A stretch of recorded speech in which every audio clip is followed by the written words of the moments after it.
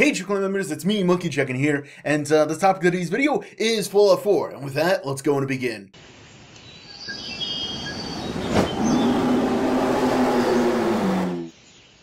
Okay guys, we got a lot of really cool information about Fallout 4 coming out. One of the first things that I wanted to talk about was about a post that they made that they were talking about how they're planning to support Fallout 4 after its launch. And one of the things that they first said, they were talking about how they were planning to support the game.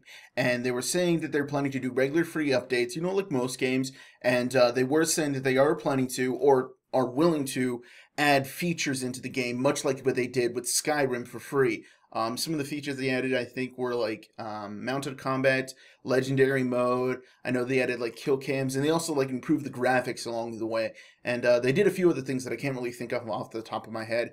But yeah, they said those will just be included in the updates and whatnot if they ever come to think of anything, because they're not really sure what else they want to add to the game right now. But that's pretty freaking cool. They also said early next year they are planning to release a dev kit, or like a modding dev kit in a way. They did say it's the same thing they use, so that's gonna be pretty cool. So expect, you know, early within the next year, or yeah, early within the next year, we're going to get some really cool mods for Fallout 4. And not only am I excited just for the game, but the crazy mods are going to be coming out for this game too. It's going to be so amazing. I'm really excited for it. They also did say that the dev kit, or the modding kit, whatever you guys want to call it, I say dev kit because they say it's the same thing they use, so whatever.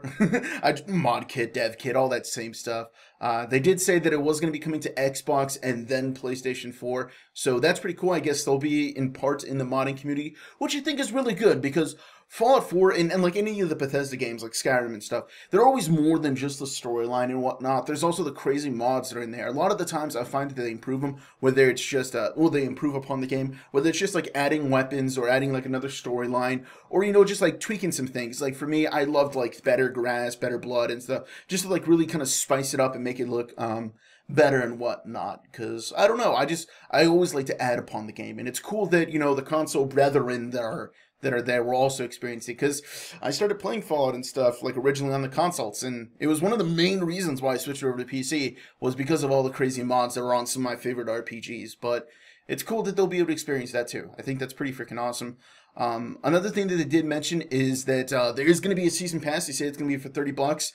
Right now they don't really know when they'll really be releasing everything. They said that it'll just be early next year. They also said that they don't know what they'll be releasing. They haven't really thought of it, because anything they thought of adding, they've already added it to the game. They said that they are planning to do it once again based on their previous games, so they estimate that it'll be worth somewhere around $40. But, you know, later down the road, like if it's a year later or something, like, oh, let's add this piece of DLC. They say no matter what, you'll get all the DLC that's coming to it. And I really like that they said all the DLC.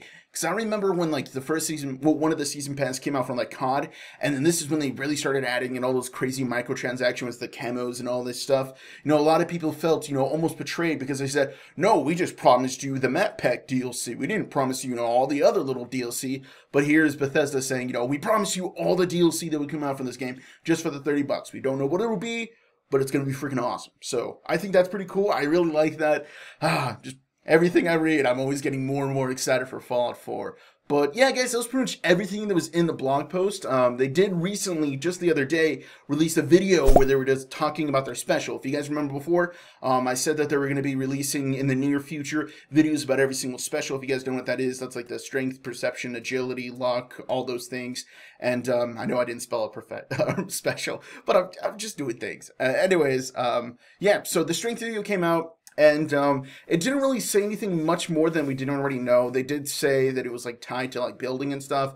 They said, you know, deals with melee, it deals with this and that. It was nothing really mind-blowing. I even like slowed it down to like pause to see what things were there. But there was nothing really hidden within the video. It was all pretty self-explanatory. So if you guys want to check it out, link down below, all that kind of good stuff. Once again, also link to the blog post down below. So if you guys want to read that for yourself, you guys can.